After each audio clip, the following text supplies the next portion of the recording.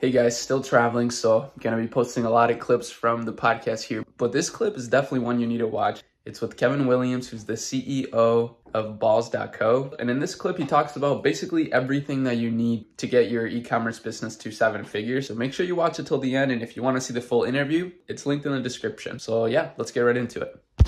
What are some of your brand's tipping points in terms of marketing and driving traffic?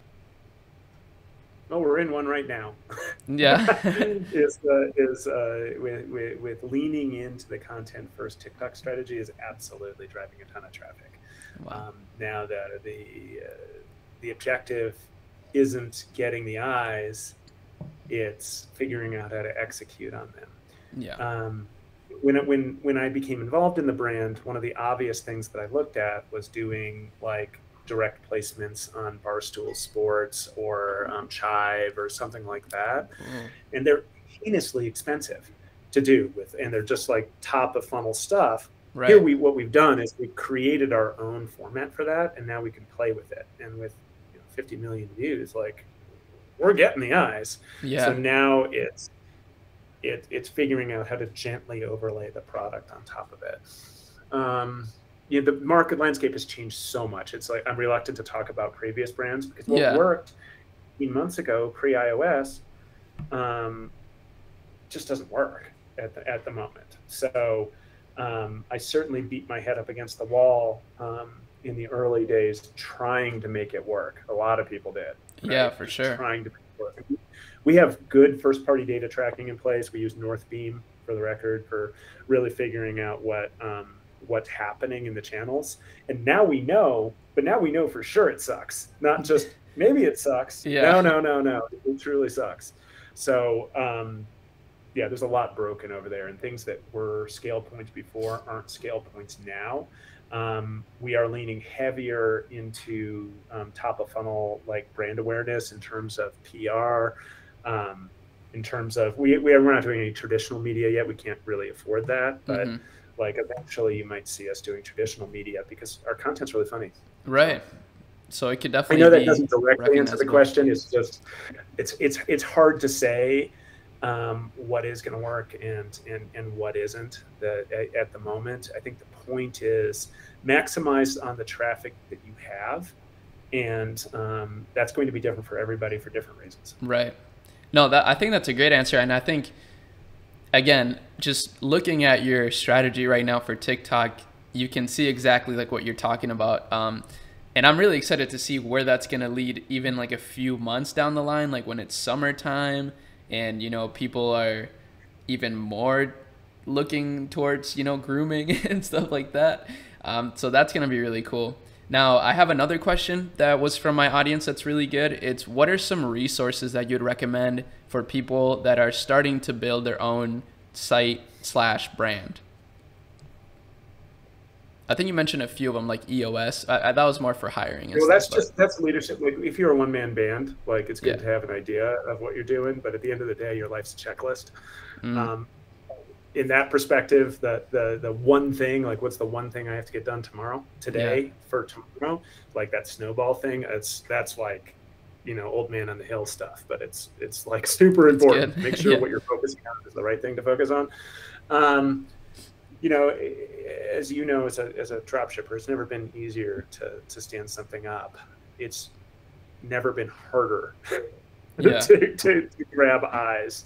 I think authenticity is everything, and I really want to convey that like we are not just an entertainment company. Like we're making people laugh about something that is actually a serious topic. It is. Men feeling good about themselves, like having a robust sex life. Like these are important things, and we joke. Actually, we don't joke. This is like dead serious. Like we care about your balls more than you do. Like seriously, I have the best customer service people ever. Like we will go to the ends of the earth to like support people. I always gesture like this. You probably should. We're like supporting customers, and I hope that authenticity comes across. Yeah. And we resist the temptation to be highly transactional unless you have a highly transactional product. Like if you have something that requires building brand identity and brand depth, you really have to dive into it and be authentic. And that's like a pain point for us because of what I was saying about like message continuity Yeah. earlier. Like now if I'm like, okay, now bye, bye, bye, bye, bye, like that's not the right thing to do for the brand. Like we have Right. to find cleverer ways to engage that way. And TikTok in particular, and I do think the jury's out. Like people are making a gazillion dollars, but it's really hard to identify them individually. Yeah.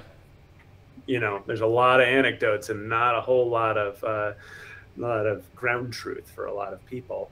But they're being very authentic. They're not overproducing. I would say in TikTok world, we get away with our stuff being overproduced because it's funny. Yeah. But most people are just being super authentic, and like being honest. Like little brands that are not even little brands out there that are like they have drops, like larger catalogs with drops. They're in a niche area and they have like interesting drops that happen. So Mini Katana is Oh yeah, I've seen that brand. That brand is so cool. He has 1 million plus followers, and it's all about like anime, and it's a like a frenzied niche community, and he does these like clever little teasers about whatever anime character that's about the sword is going to drop, and that gives him a reason to talk to his audience that they care about, that they identify with. Like he's very, very good, and it's very authentic. He's a young guy. Like it is authentic. He's not just like fabricating this to make it work. Right. He doesn't spend a dime anywhere else. He doesn't have to, right? Definitely. So how do you lean into what your brand is to make it authentic, to make an authentic conversation? So that's not a tool so much. It's more of a mental focus. Yeah. As far as the actual tools, the things I always recommend are basic data set. Like if you don't understand Google Analytics and what Google Analytics GA4 is going to do, get thee to Udemy and buy a course for freaking $15. Like $15, that's all it costs.